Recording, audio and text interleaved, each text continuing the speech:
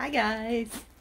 With it being summer, I thought maybe now would be a good time to look into spinning some summer-like fibers, like flax, which becomes linen once you spin it. So it's flax until it's spun and then it's linen. So I have 2 pounds of this because I wanted to spin some to weave with. Now this is commercially prepared, so it would be not lined flax, but the other kind. Is it tow? Anyways, I have spun some linen in the past, but it's definitely been too thick. So I would like to work on getting a thinner spin. So let's have a look at the flax. As you can see, it's a very stiff fiber and it's very grippy. Very grippy. So I am going to grab a sample of linen I have spun before, so we will have something to compare it to. And then we are going to start spinning this. Oh, and I will need my water. I wet spin my flax into linen. So I will need to get my water source with my sponge. I will be right back. All right, here is the first linen that I spun. As you can see, it's very stiff and dusty. I have to wash it yet. Well, boil it. And this is as thin as I got, which is not bad. It's a singles, but I want to get thinner than that. So this is my goal, is to get thinner than this. Put that aside. So tools we need, hand towel. Just going to throw that over my lap. And this is my water source. This is just the lid off a glass candle. And this, hold on, trying to get a hold of it. This is just a makeup sponge. It's got different colors in it because there's water in it. So I just wet the sponge and pop it in here, and that holds a lot of water. This will keep me spinning for a while because you don't need a lot. You just need enough to dampen your fingers. But you also don't want any water in your fiber you're drafting, or it won't draft. So that's why we have the towel, keep our hands dry. All right, so we will reposition the camera and we're going to spin some linen. So we have our 2 pound bag of fiber here. I'm just going to grab a chunk, pull it off. Now, I've seen recommendations to spin from the fold. So what I'm going to do is I'm going to fluff it up a bit.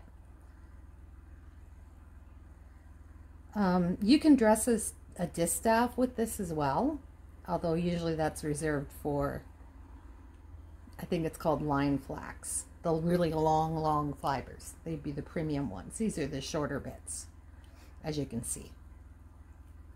So I'm just going to fluff it a little bit here.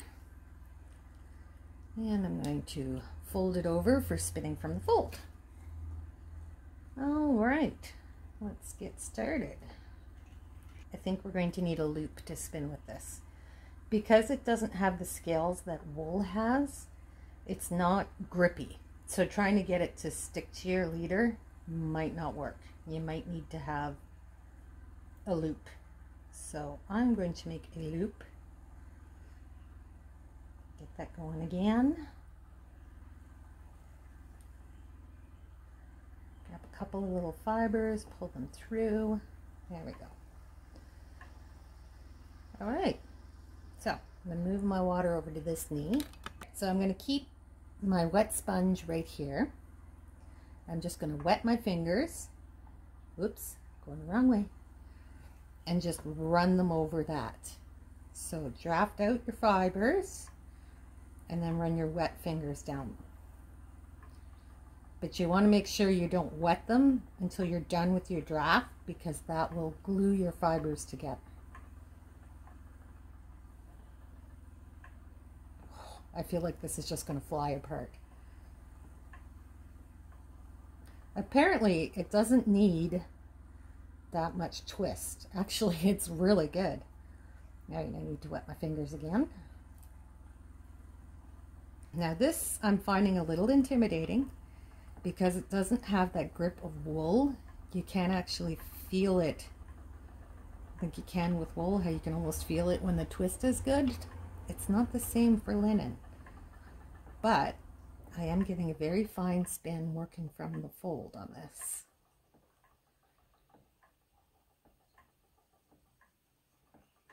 Okay, my fingers are dry again, so I'm just going to pinch that there so the twist doesn't get into the fiber supply. Run my fingers over that and go again. I can actually almost count the number of fibers that are going into the draft on this.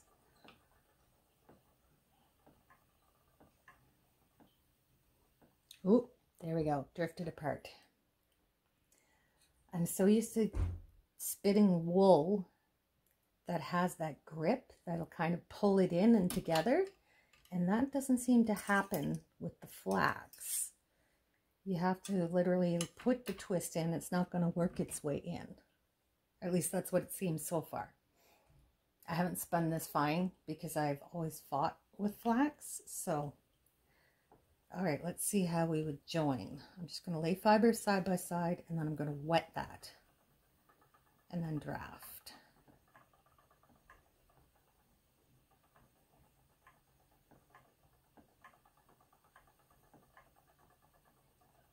Yeah, I don't think you could spin this with a woolen draw.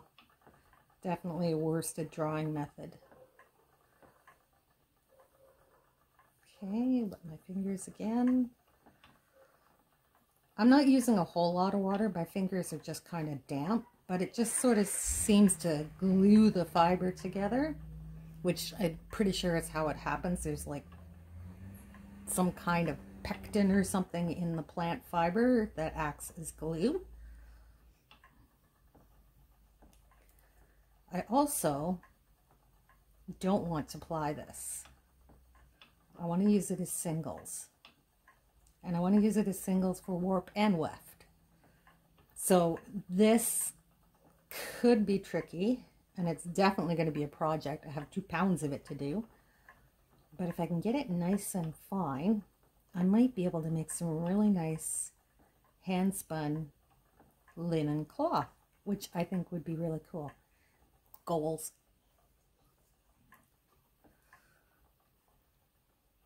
So you can see I'm drafting out spin and wet at the same time, and that seems to be working. So draft out till you see the number of fibers you want, and slide your wet fingers down it to sort of lock it into place. And that seems to be working for getting a fairly fine thread out of this. I don't want to be too fine, but I do want to go finer than I was before. Ooh, grab that end. Oh, this could get tricky. All right, let's fluff this up. Lay it alongside that fiber. I'm going to get some water and use that to glue it together. Oh, it works, guys. Did you see how that was done?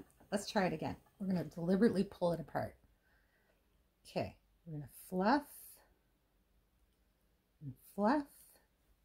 I'm going to lay them side by each. Oh, there's a Ottawa Valley saying for you, side by each. And then run our wet fingers over it like glue.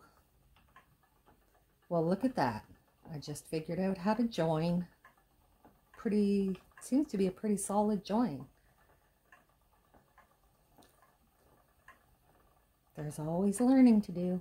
And if you experiment, you might find a new method of doing things.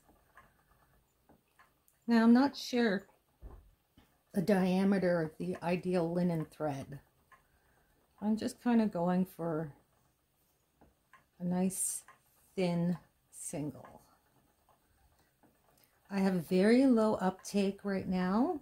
I'm using my regular flyer with the center whirl, so it's, I would say, medium twist. It's not high, it's not low. So we'll say medium. That would make sense. And I'm just kind of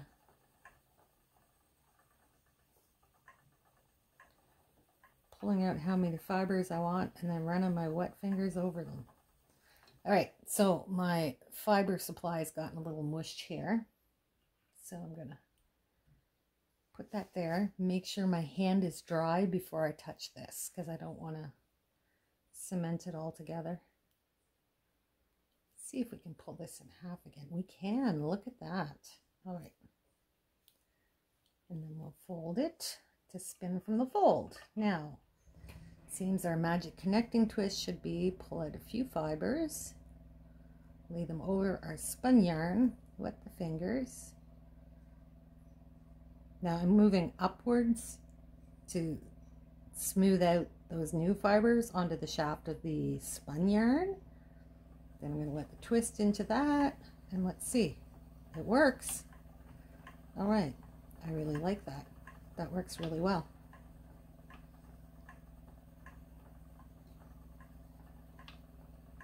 Now in the drafting, it doesn't seem to really want to pull those fibers out. I'm really having to work to pull the fibers out of the fiber supply, probably harder than I should have to. So let's try loosening up on my fiber supply.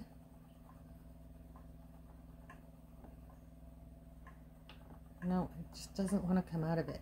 All right, I'm going to try spinning from the end again. So I'm just going to take just a teeny little bit.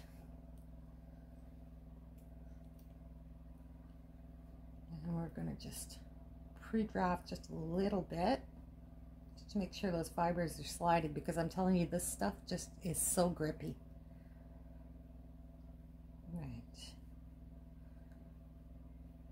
There's a little clump I want to draft out. All right. So, grab our end here.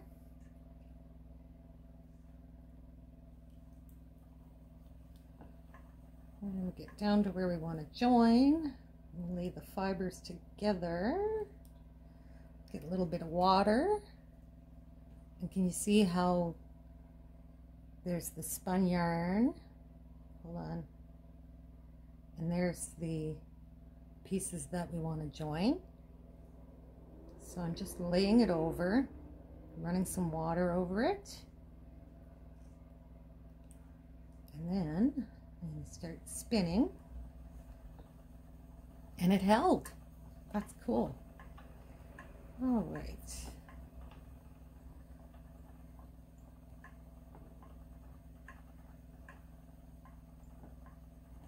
Okay, I think I like spinning from the end better.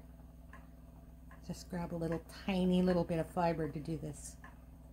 Nope. Oh, it almost got away from me.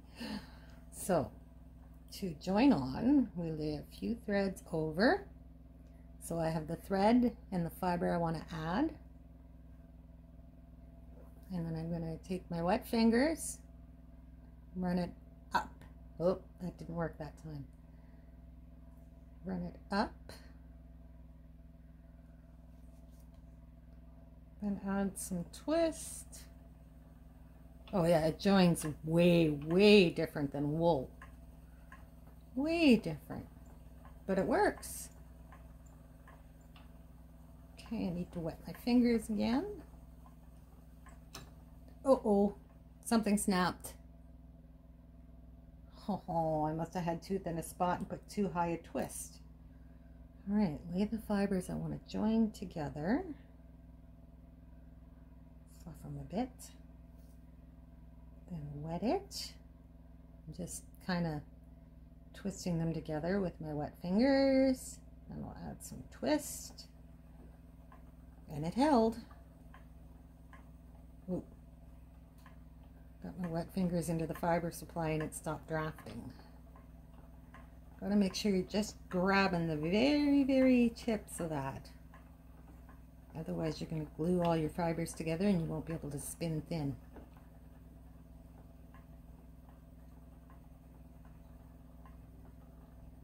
This is me learning too. I haven't done much flax spinning, I'll tell you that.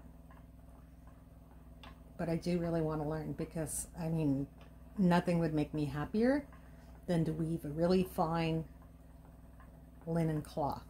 Not for any particular purpose other than to say I did it.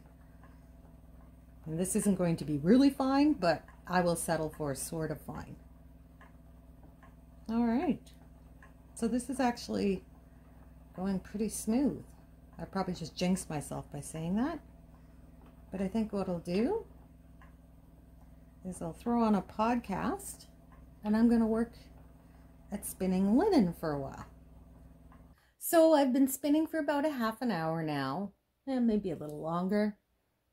And I've been playing with what I'm doing, trying to make it easier. So I'm taking a chunk of this top or roving, and I'm just drafting it just a little bit, just to kind of break up that bond that's in there and make it a little less sticky. You want to be very careful. Go slowly because there's so many different lengths in there. It'll just suddenly pull apart on you. So I'm just going to draft out a bit.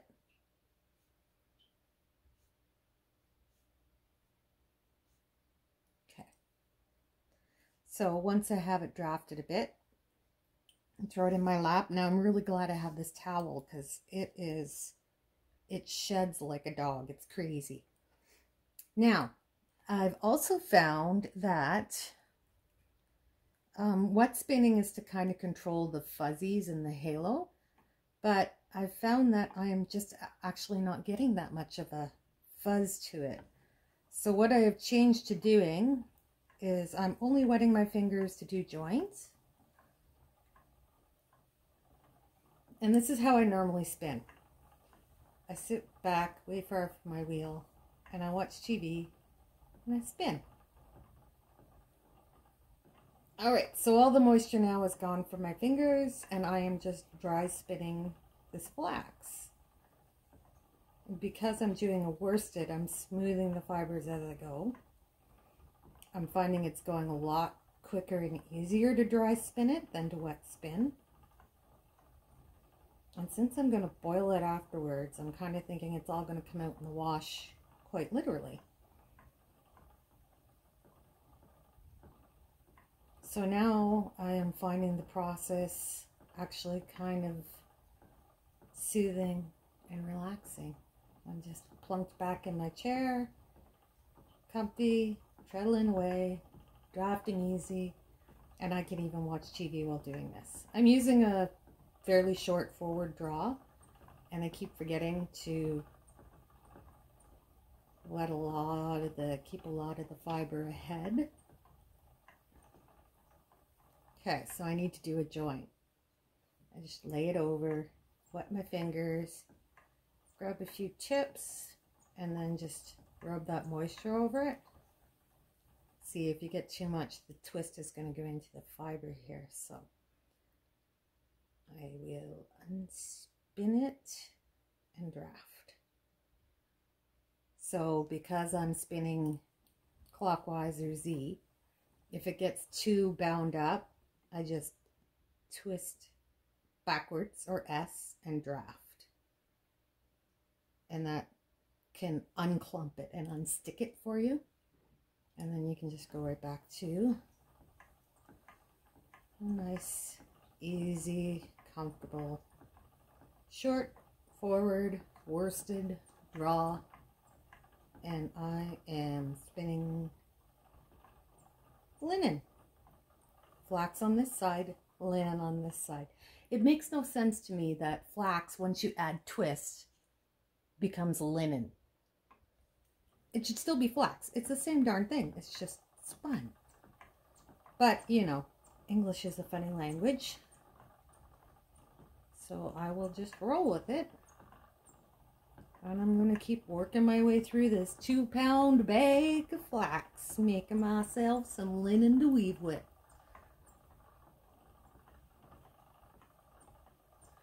So that is what I have learned about spinning flax. Let's do a comparison and see, just before I go, how if I'm getting it any finer than I did the first time I spun it, which was probably a year or more ago. I don't really remember. So it does look like I am getting it much finer. Oh yeah, definitely finer. And as I get more experience with it and stop being afraid of it drafting apart as I am right now, I can probably get that even finer still. By the time I get to the end of this 2 pounds, I'll be finer still. And as long as I can keep my skeins, each skein is fairly consistent across it, I can work with different thicknesses and different weights. That's not a problem for me.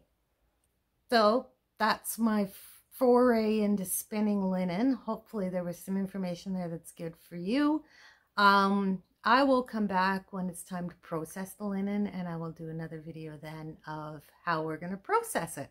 So until then, thanks so much for joining me. Oh, do you like my haircut? I cut it myself because I'm not going to be able to get to a hairdresser until July. And I have curly hair, so if I muck it up, it's not going to show as badly. Except for right here where I shaved myself bald, but it'll grow back. It's no big deal. So thanks for joining me, guys, and I'll see you next time. Bye.